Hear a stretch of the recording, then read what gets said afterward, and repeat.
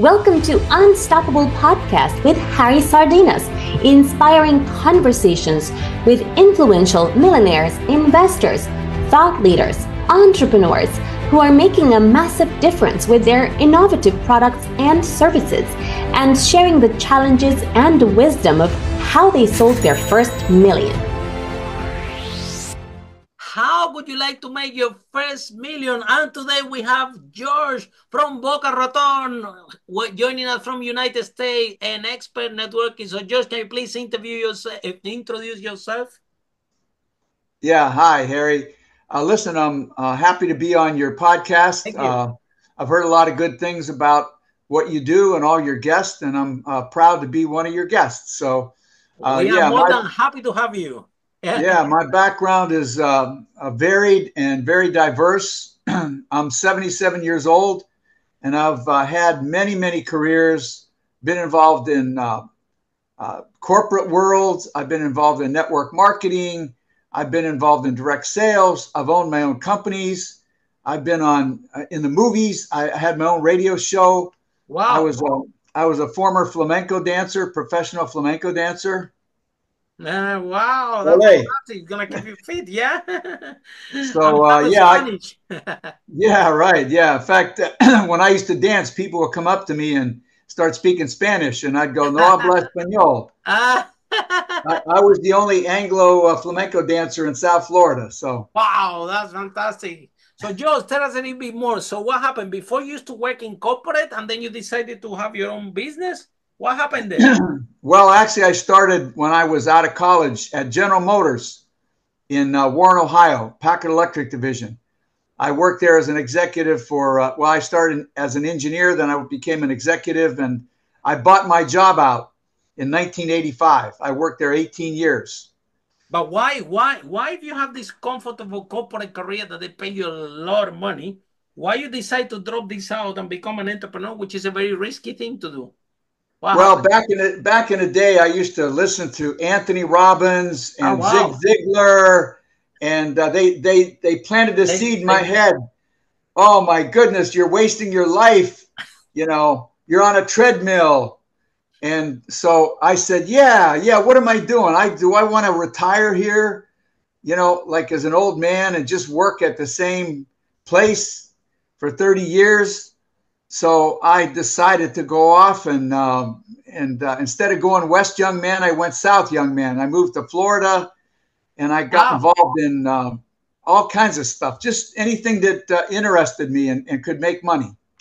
So Josh, and I'm glad that you start to listen to these people, because at the end of the day, sometimes it could be a little bit devastating. Sometimes people out there, I hear stories that they've been working in a corporate for 20 years. So they buy a big house, they drive an amazing car, and all of a sudden they tell them that they're not needed anymore, and now they don't know how to do anything else, right? And whether you took a different path, you left your corporate career, which is full of comfort and very good money, and you decided to start the adventurous journey as an entrepreneur. But as it turned around, you have developed a lot of skills. And I got the feeling that it doesn't matter where we drop you. If I take today all your money and everything, and I drop you in Texas, you can become a millionaire again very soon. So how this outcome, how this roller coaster had been experienced after you left your job? It has been fun, or do you have some setbacks along the way? Well, the only thing I can tell you, Harry, is that you're right. Being in the corporate world, getting a nice fat paycheck is comfortable. Okay, you're nice. Your life is on like a flat line. When you get into the entrepreneurial world, it's up and down. It's a roller coaster. Good and bad and frustrating and hard times, good times. The problem is, you know, I'll be honest with you, it just depends on what kind of personality you have. Some people want to be in a comfort zone. There's nothing wrong with it. In fact, I'll be honest with you, most people need to stay in a comfort zone. Yeah. It's not healthy. They don't have the skills, the talent, the attitude, the abilities. So it's kind of dangerous. You got to be careful. If you don't, if you're not willing to go on that roller coaster, don't do it. You know, stay. It goes stay with in your the right. personality, right? Yeah, you got to have the right personality, and then of course sometimes it depends on your life situation. I mean, if you got a wife and kids, you starting to risk their lives. So there's a lot of things you got to consider. And I don't think there's any real answer to it. I think it's just a matter of you got to make a decision, and then your life, right? and then live with the effects of it. Be willing to live with what happens. I remember 17 years ago when I used to have a girlfriend, and the mom was asking to this girl. I said, but what is the security with this guy? I don't think nothing safe about this guy. He has businesses. Some of them do well. Some of them do not doing well. What's going on? And I was thinking to myself, and I was thinking, well, I don't think there will be security with me ever, because this is what I love to do, right? I love to create things. Sometimes they work out. Sometimes they're a total disaster. And if I tell you my failures right now, I'm gonna depress you. You might start to cry. So better let's don't go there. But this is what the life of entrepreneur is about, right? Is to find the fun in the failures, and but let's face it, Josh. Yeah, when the payback comes, when everything work out, right? Like now, for example, you live in a place that you want to live, and now you have your own podcast, and I can see a lot of happiness and good energy from how you speak, right? So what happened when everything turned around and actually work out? How is the feeling? Well, put it this way, it never works out. There's always the next level. When you're an entrepreneur, you never quit. Like I'm 77 years old. I'm financially independent. I can just go to the beach every day. I live in Florida. I have the ocean. I can go on cruises. So why you don't do that? What are you doing talking to me? Go to the seaside, travel the world, enjoy life. What are you doing? No, I'll tell you what, Harry, I work harder than I ever did when I was young. I work 12, 14 hours a day. I love it because the number one thing that I keep in my mind, I want to be productive. Mm-hmm. I don't want to waste my time. I only got so much time left. Mm-hmm. When I was younger, it seemed like I had lots of time. You know, the world was like, it never ended. Time never ended. But now it's like, man, I don't want to waste a day going to the beach and sitting there looking at the clouds. I mean, I want to do something. I want to help somebody, you know, not even necessarily make money. I want to feel like I have a benefit on this earth, you know. And let's talk about that. It's about the cycle of the entrepreneur, because I have something similar here, right? That, you know, first when we start in business, we are like, oh, I want to make $1 million. I want to make my first $1 million. But honestly, when we actually achieve our first $1 million in sales, it's like, you know, it only lasted 3 days. However, we do a lot of talks, a lot of conferences around the world, and even here in London, sometimes the people stop me in the metro and say, "Harry, this is you? I hit your company, man, and changed my life. Look, I have my businesses and my kids." I say, "Where?" I say, "Yeah, you don't remember this conference? I was there in the second floor, and I hear what you say, and now I have my business, and look, my family are happy, and they take a picture." And after this happened, I go back home, and you know, the level of fulfillment, the level of happiness that you feel when you help someone, when you transform someone's life, sometimes it's better than any money that you can have in a bank account. It gives you life, it gives you joy, can give you health. I think I always said that this thing become addictive. Sometimes I don't do it even for them, I'm doing it for me. So the more you have people out there, it's like you get paid 10 times better, and it's in a different currency. It's not money. It's a better currency. It's currency of love, appreciation, a lot of things that we actually need to be healthy and alive, right? No, that's right. When you're younger, you're more enamored with, like you said, make $1 million, drive a fancy car, live in a big house. But the other thing I found out, like I made enough money that I'm happy to live my life. My wife and I were retired. But now that I'm older, I realize I wish I'd have made a lot more money. And that's why I'm still working too, to make more money to help my family. There's so many people in today's world don't have good jobs. They're struggling. The price of homes, inflation, the price of food. You name it. You know, and I say to myself, well, I'm okay. But what about my granddaughter? What about my grandkids? you know, and I do help them, but I'd like to buy them homes. I'd like to put them through college. I'd like to do even more. Yeah. So I have the ability to make, I have the ability to make a lot of money. So I say, well, I'm going to make more money so I can help them. Mm-hmm. And let's face it, it has been tough out there if you're an employee, right? This is ridiculous. Oh. The cost of living, you know, I don't know, but I think United States, I got family there in United States. And, you know, it's the same like here in UK, right? Like the price of food is like double or triple, and rent and everything more expensive, and the salary hasn't going up. So basically it's a huge crisis of living. So it becomes like for your granddaughter, right? For that generation, they're gonna live in a world that is more that they need to work harder and have less, right? So well I'll tell you what, the problem though, Harry, is that look, when I grew up, I lived in small town Ohio. There was 7 people in a home of 1,500 square feet. We had one bathroom that you could barely fit into. It was like a closet, okay?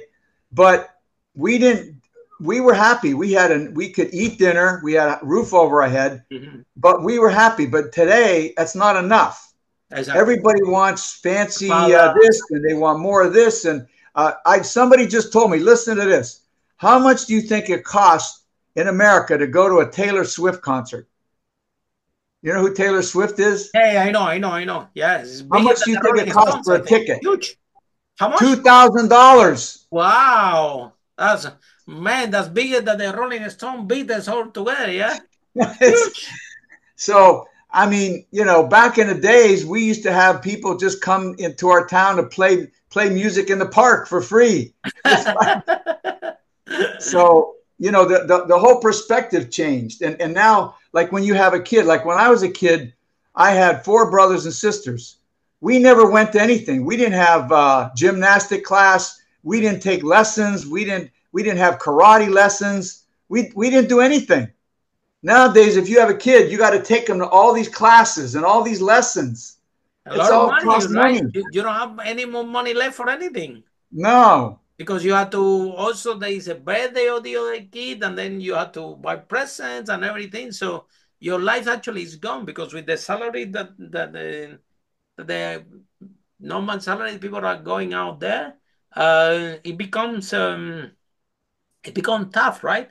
So now, just let's talk about, what do you think about network marketing? I think that I did network marketing, and for me, it was amazing, right? Not that the company said, because the company actually, after a couple of years, closed down, right? But the skills that network marketing teach to the people, which is basically team building and leadership, right? Is something that as an entrepreneur you need in order to move your business forward. So tell us a little bit about your network marketing experience. Do you think that regardless that the company fails or no, it's going to be a good idea for people that want to start to entrepreneur journey to join a network marketing company, so they can learn some skills, for example, how to sell and how to keep your team motivated and leadership skills? What do you think? Well, I don't think you can take that. You're right. You learn different skills and team building and recruiting and sales and so forth in network marketing. The only problem is, I don't think you can translate that to other regular business. I think once you learn those skills, they're great if you stay within network marketing. You go from one company to another, but I don't see it translating to starting a business. Maybe you're a landscaping business, or you're starting a high-tech company. I'm not really sure those skills apply exactly. They benefit to some extent, but it's just they're 2 different worlds. Mm-hmm. And even the people involved in it, you deal with them differently. They're different. Yeah, exactly. Yeah, because now you're pro, you're on charge of the product, right? So right. Yeah, you have people that are more motivated to listen to you because you're going to help them make money. But when you hire people on a job, a lot of times they're not happy because they're not making enough money, and then you got to have employee problems. So it's kind of 2 different worlds, really. So tell us about your first business. Well, I was an engineer at General Motors for 18 years when I got out of college. I was an engineer, then an executive, and I bought my job out in 1985, and I moved to Florida. And I've been involved in, put it this way, Harry, because I have such a big database, I get pitched 3 to 5 times a week from people in network marketing. Every pill, potion, lotion. I guess you're a big guy in that industry, right? Everybody wants me to join their network, you know. But what I found out is, I hate to say this, but most of the networking products that are promoted for health reasons, they don't work. They're not really. And the problem is that people that join, they try to talk like they're doctors, and they try to convince people to use these products, and they talk about it. It changes your mitochondria, and it fixes your DNA, and it does this and it does that. And they're not really, they shouldn't be talking about it from an expert point of view. But, you know, it's just, it's kind of a crazy world. And the trouble is there's too many really bad companies that are out there now, and people are desperate, and they're joining anything and everything, whether it's good or not. They don't care. They're just desperate because maybe they can make money. But you're right. What advice do you have, George, for the people out there that want to start the journey in the network marketing? Because there are few things that we learn. We didn't been that long in this space, but we learn few things, right? A lot of network marketing, you know, companies, they say, oh, this company is only 1 year, so you guys are the first movers, and this is gonna work, right? And we realized that that this is one of the worst things, to be the first one, because the company, most of them failed, right? It's better off. I kind of have a rule of thumb. I always say the company has to be in business at least 2 years minimum. Exactly. And have a good track record. Exactly. And I have to know that they're located in a good, like when they're offshore, when their home office is in Panama or in Mexico. No. Oh, looking good, yeah. No, and then when you get, especially the crypto deals. Oh, God. The cryptocurrency deals they're all exploding. They're disappearing. I tell people, don't even touch one with crypto. If it has crypto in it, don't do it at all. Stay away. It's like a big red flag. That's danger. So people need to be same thing that you were talking about the medical product, right? People need to be in a network marketing company with a product that they actually can understand, right?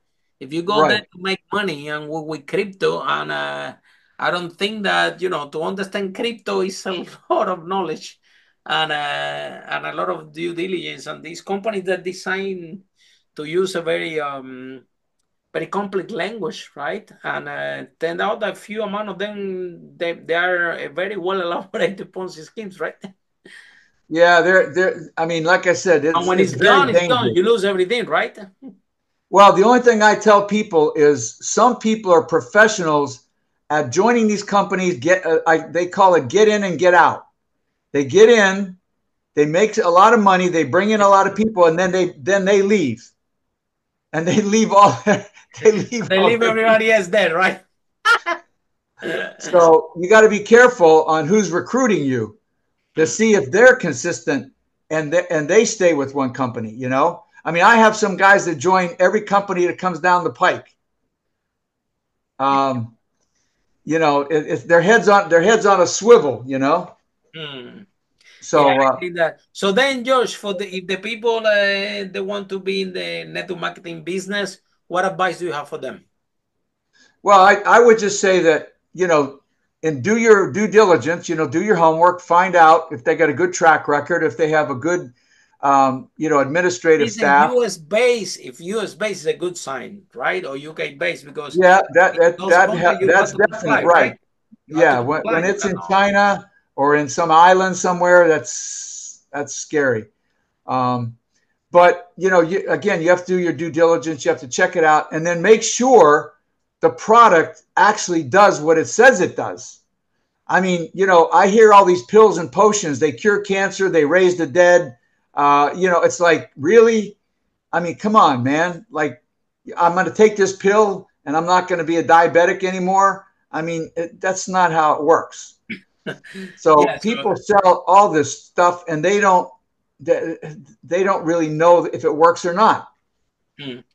So, George, Tell us the other business that you have been involved. Yeah. So as an entrepreneur, so what was your best friend? Well, you know, number one, I wrote 6 books Wow, on that's business a and lot of social books. networking. Yeah, I've written books. Oh, I like the name of this one, Ultimate, How to Become an Ultimate Networker. Wow, Yeah, five. so I teach people one of the most important thing in sales is networking.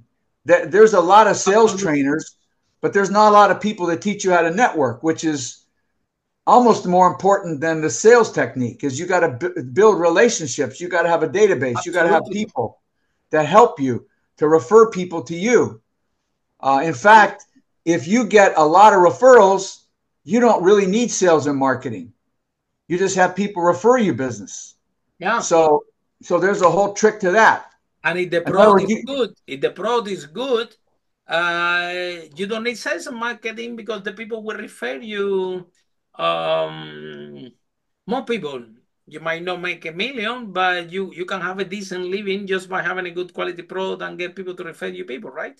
well, you know, Harry, you're right about that. Most sales organizations don't use their customers as referrals enough. They don't know how to do it. And one of the reasons is they're afraid to ask their customers for a referral because their customer might bring up some negative things. And what I tell people is if you want to get a lot of referrals, you have to give your customers more than they paid for. So whatever they paid for, overwhelm them, give them more. And if they're happy, then you can ask them for a referral. Yeah. And that's how you do it. Exactly. One of the biggest company in the world, Amazon, right? While everybody was spending all the money in customer acquisition and trying to bring new clients, Amazon spend all the money that they have, making sure that the actual clients, right, they have an amazing experience. And if they didn't like the product, they can return it fast, no question asked. And they would putting all the money and make sure that the client received the product faster than anybody else. And they were very careful mitigating all these friction points between the from when the client buy until the client receive the product. And probably now you know because Amazon, not because of you actually look it in Google, it's because a friend told you. A large percentage of the clients it goes for referral, and this is due the excellent approach that they have when it comes to customer and to the product. And I think I agree 100% with you, Josh, that a lot of companies, right, they don't want to ask referral to the clients, right? Because they are concerned that it's gonna complain about the product, but what they don't know, if they can fix this issue that the client have the concern with, they can make a fortune. Because Exactly. all the clients are gonna bring them, when you go and you see a movie, right? You like it. Do you tell all your friends you will come in hurry? You won't believe this movie is amazing, right? So, Yep. and it's actually cheaper. It's cheaper to make your product amazing and say what you say, right? Like give them more to your clients than what they pay for. It's actually cheaper because you will save a ton of money in customer acquisition, right? Because everybody will refer everybody to you, right? Well, the trouble is it's the mentality, the mindset. If people would only learn that when they get into the business to start with and practice that, it would be much better, but they don't. Everybody gets into a business and they start going out selling and marketing, bringing in new customers, And they new want to bring customers. strangers, and they put in all the money, all the resources, and everything to try to bring as much strangers as possible. And they don't pay enough attention to the people that are actually buying the product, right? That's Right. And also one other thing they lack, and some companies do this, but not only provide the best product and service and give them more than they paid for, but make a friend out of them, create a relationship. yeah, Call up your customer once in a while and just talk to them. Ask absolutely. them how they're doing. Ask them about their family. Yeah, Send them, the old gift at Christmas. and do customer Send appreciation them a events. send them, instead of sending them an email or something, send them an actual card in the mail and say, hey, thank you for your business, or all the little personal things that make them feel warm and fuzzy. Yeah, I think, George, that this is a big topic, because, like, you know, if you manage to turn your clients into fun, there is this guy that is a founder of Metrobank. Yeah, we met him at his book launch here in London, right? And he has this book. The name is Turn Your Clients into Fans, right? I think that he does different things in the bank. He allows the customer to bring a dog. Here in UK, nowhere allows anybody to bring the dog to the bank. So this guy allow everybody to bring the dog to the bank. And this guy decided that was stupid, don't open on the weekends the bank. So he decided to open his bank on the weekends, right? And so he's taking a different approach for the client, doing more for the client than anybody else, right? Of course, it's more expensive for him, because if he opens Saturday and Sunday, it's costing him money, right? Yeah. But and if he allows to bring dog to the bank, well, now they need to put water for the dog. We need to clean a little bit more the premises, or whatever, right? But at the end of the day, it's out of this concept: turn your clients into fans, and his customer acquisition process reduce can reduce a lot, because, you know, now it's the client who's bringing the client. So, George, what message do you have for entrepreneurs out there that they are in this rat race, and all the thing that is important is to hit the numbers? How many new clients we have this month, and how many new clients we're gonna have, and with marketing and strategy we're gonna have to have new clients, and they are not giving enough value to actually the clients that actually are buying and you have relationship with. So what message do you have for these people? Well, I mean, the number one thing is in any business, you know, you got to have your plan. You got to plan what it is you're trying to accomplish. You want more customers, you want more sales, you want to treat your customers better, customer service. Well, one of the big things, again, getting back, just to kind of diverge a little bit, is customer service. How many times can you not get a hold of anybody at a company? There's no way to get in touch with anybody. So, you know, stuff like that. So anyway, yeah, it's crazy. Or you get some phone call from somebody that can't speak English. They speak Philippine or Spanish, or they speak Chinese. It's crazy. But anyway, but you got to have your plan. What is your plan? Then you got to have action steps. How are you going to implement your plan with your team, with your people, or yourself? What are you going to do every day, and work your plan, and whatever that is. So if you need more sales, you need funding for your business. The key is planning and working your plan. Very good. So, Josh, what are the 5 steps that entrepreneurs should be doing out there to achieve the first million? To keep the what? What are the 5 steps that entrepreneurs should be doing out there to achieve the first million? Oh, well, again, you got to make the plan. You got to do the action steps. And then you have to get help by networking, which is I talk about. You got to go into your database, your family, your friends, your associates, and get them to help you achieve your plan, whatever it is. Get them to understand what your business is. You know, a lot of people, their family doesn't even know what they do. You actually have to sell your family on what you do. If you can't convince your family, your wife, your kids, your grandkids, your aunts and uncles that you have a good business and a good product, how are you going to convince strangers? The hardest job in the world is convincing your family, your friends, that they want to help you with your business. They want to refer business to you. You know that? Nobody takes the time to do that. For that, George, they need to have a good product, right? Well, exactly. So it goes back to having a good product and a good service. Be step number 2, yeah? The step number 2 is to have a good product, right? Step number 2 is then, you know, you have to create a good marketing plan and a good brand. In today's world, even if you're an individual or a company, you have to have a brand. What is, when people see you or see your, you know, what is your message? What are you trying to accomplish?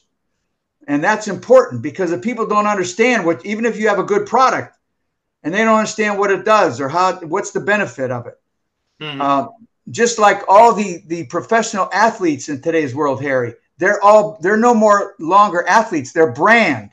They're a brand. I agree. Yeah. They do advertisements. They're in movies. When you selling, you don't sell in the business. You sell the brand, right? You sell exactly. The brand is more important today than the business. So step 3 would be don't sell products, sell a brand, right? The brand and the benefits. What are the benefits of your product if somebody uses it, and what is the brand? Which they tie together. The brand is encapsulating the benefits. For example, my brand is the ultimate networker, and my slogan is I connect people, places, and projects. I love it. So when you hear that, you know what I do, right? Exactly, directly. Yeah, it says what it does in the thing. Brilliant. I love it. So that's important. And then the next step in today's world is you got to start to learn all about social media, artificial intelligence, and video. Embrace technology, right? They're saying in today's world, more important than messages and text and emails and posters and ads and billboards are videos. Videos talking about your brand and your benefits. And then whether you're trying to sell your product or you're trying to raise money for your business, you got to have good videos, high-powered, short video clips about you, about your company, about your business, about your whatever, different aspects of it. You have to put your voice out there, right? You have to amplify. Exactly. It, right? Otherwise, you got to get above the noise. There's all that noise out there. So you have to stand out. You have to get the message out. And then of course, the other thing that's important is you have to get enough money. Most people are underfunded. Most people struggle because they don't have enough resources or the money to do what they want. Make the business work, right? Right. So you're fighting all day to get more sales. But if you sat down and made a plan and decided, what do you need? Better software? You need more employees? You need more social media influencers? That's to get to a higher level. You got to know what resource you need. And that in most cases means, in fact, most entrepreneurs their whole life never have enough money. You can never have enough money to do what you want to do and do the best possible job you can and make the most money. So you always have to get money to make money. Exactly. So those are kind of some key elements that I found over the years that is the only way to get to the next level. And also it's helpful if you get, this is kind of going back to networking, you get good mentors that guide you to get to those next levels. Other people that have reached the higher levels and are, $1 million companies and so forth. You have to get advice, as much advice as you can from these people that already made it. And what were their obstacles? How did they overcome and take care of business, so to speak? So, Josh, what made you hear to Anthony Robbins and all these people back in the day? So what happened? Did a friend recommend you those guys? So how your process started to leave the corporate job and become an entrepreneur? You said that you start to listen these Anthony Robbins and you start to read some certain type of books. But what happened there? How you came across this? A friend recommended to you, or you just? Well, actually, one of the things that happened is I got a divorce. And so now I didn't necessarily have to take care of a family and kids the same way. I had more free time. So that was kind of like my opportunity to work on yourself. I'm not sure if I would have done it if I wouldn't have got divorced. I'll be honest with you. I think I would have stayed in that nice spot. Right. I think that's what happened. Yes, maybe what happened is that, when you have certain responsibilities, like you have to look after the family, the kids, the house, the high standard of living, right? It becomes, and then you are immersed in that environment, right? It's very little time for you to think that you can have another type of life and you can have another, that there is something more in store for your life than what actually you're doing, right? Because just so involved in the day-to-day process and becomes busy with kids, family, and everything that you don't have time. When it's evening time, all you want to do is sleep, right? That's right. Well, it's like, again, going back to professional athletes. If you notice, their wives basically raise their families, because they're always, or same thing with musicians or entertainers. They're never home.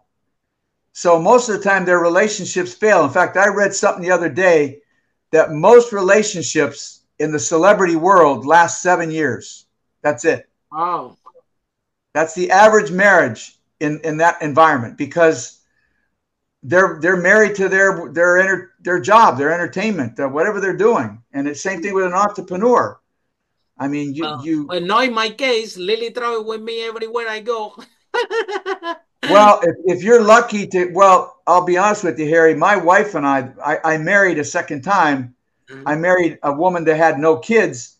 And the first 12 years, we did everything together. I mean, so if you can set that up, that's great. But the problem is when kids come in the picture, it makes it tougher. You still can do that, but it just makes it tougher. Yeah. Lily and I wouldn't have kids, right? And it's me who had the speaking career, and was me who was speaking around the world, right? But Lily decided that she doesn't want to stay at home, so she said, "I'll go with you." And because she goes with me, she learned really quickly what I was doing. She learned from the best. Some of these big conferences, she was there, and people like Les Brown and a lot of great speakers that she had to stay with. And Lily has been there, and eventually she started to speak as well. And now every time we go, people want Harry and Lily. Yeah, last time that we were in Peru, they say, I want Lily 90 minutes and Harry 15 minutes. I'm like, what? I'm the famous here. So now she becomes so good. She's taking over your spot. Yeah. Now they say, they say always, Harry and Lily, you come together, both of you, and to do the talks, and you cover. So yeah, I think that, but it happened like this. Like, we don't have kids, and every time that I go to Singapore or everywhere, Lily said, "No, wait, I'm staying at home. I'm coming with you," and yeah, we're doing everything together. But it becomes tough, when you have the kid, because obviously you cannot take the kid with you. My wife and I, for the first 12 years, we did exactly what you and Lily did. Okay, we were a team. We went and did talks together. We were on TV together. We ran the business together. And then in 1991, my wife got pregnant. Oh. Now, what happened was, she was happy doing all that before, but there's a shift.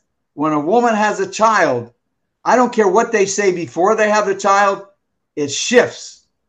The priority the nature of the beast is that the woman is now wants to nurture the child. Absolutely. And that big world they were in before is not as important. Yeah. Absolutely. And make more sense, right? Yep. It's but every woman's different. I hate to say it, but some women can have a kid and they don't have that feeling. They go right back out there and go back to work and hire a nanny. And so but the problem is, no matter what the woman tells you before, you don't know until it happens how they're going to act. Yeah. So, and it's all about navigating this and make the most out of it. Yeah. Well, you just got to make hay while the sun shines. Make as much as you can, and then if the wife bails out, you develop on your own further. That's all.